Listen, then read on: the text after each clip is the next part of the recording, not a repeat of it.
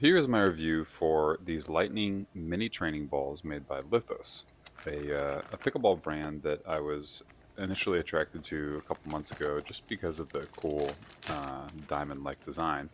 And they have these little training balls which they sent over to me so that I could test them out and see what all the hype is about. They're about the size of a golf ball, maybe 1/4 the size of a normal pickleball, and they're hard plastic and probably a little bit firmer than your standard pickleball. Most definitely firmer than a pickleball. Um, After trying them out for a couple of days, the first thing I noticed while hitting them is that it requires very little pressure to get the ball to jump off your paddle.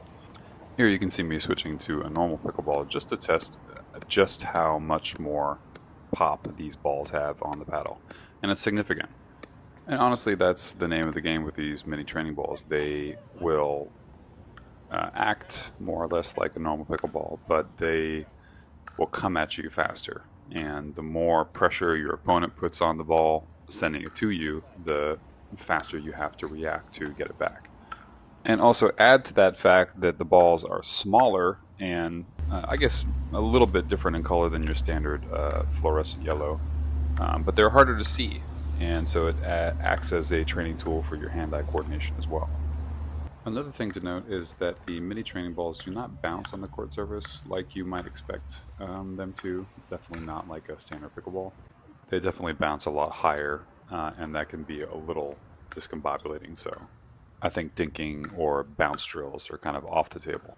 So I would say I've spent about an hour using these drilling, training with them, and by far the most effective way to use them is volleys at the kitchen line, with a runner-up drill being speed-ups, unpredictable kind of speed-ups from your partner, your opponent, to you, and then you try to either counter or reset. Here you can see my girlfriend getting a little mad at me because I'm bad at feeding balls, and she just drills one in the head. So yeah, we discovered that they're kind of useful for training that.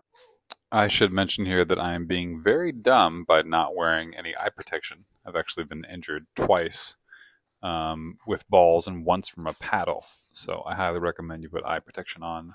And as a matter of fact, just recently I have found some eye protection that I am pretty comfortable wearing. I still forget that I have them in my bag, but the more I play with them, the more I feel like they are the best out there. So I'll try to do a review on that later.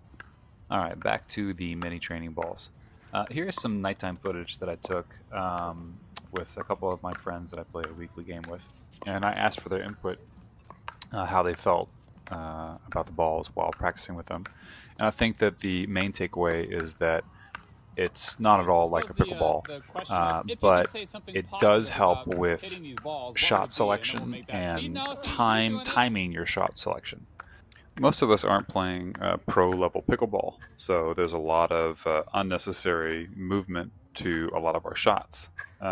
Follow through, pull back, what have you. And when these balls are coming at you this fast, you don't have a lot of time to get clever or tricksy. And I think that's how these balls are going to help people.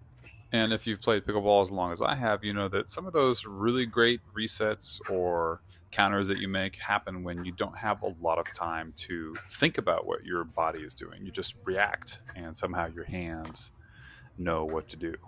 Another aspect where I think that people will see improvement after using these balls is in paddle placement. Part of being efficient with your shots is having your paddle in the right place at the right time so that you don't need to move it right before hitting the ball. All in all, I think these are a great addition to anyone's tour bag if they're intent on improving their game. And I, for one, can attest to the fact that they do actually help. There's nothing scarier than popping a ball up and trying to defend a bunch of putaways. But after using these training balls, it doesn't really faze me. I just put my paddle where it needs to be and try to get back over. Would definitely recommend these Lithos training balls, and thanks for watching.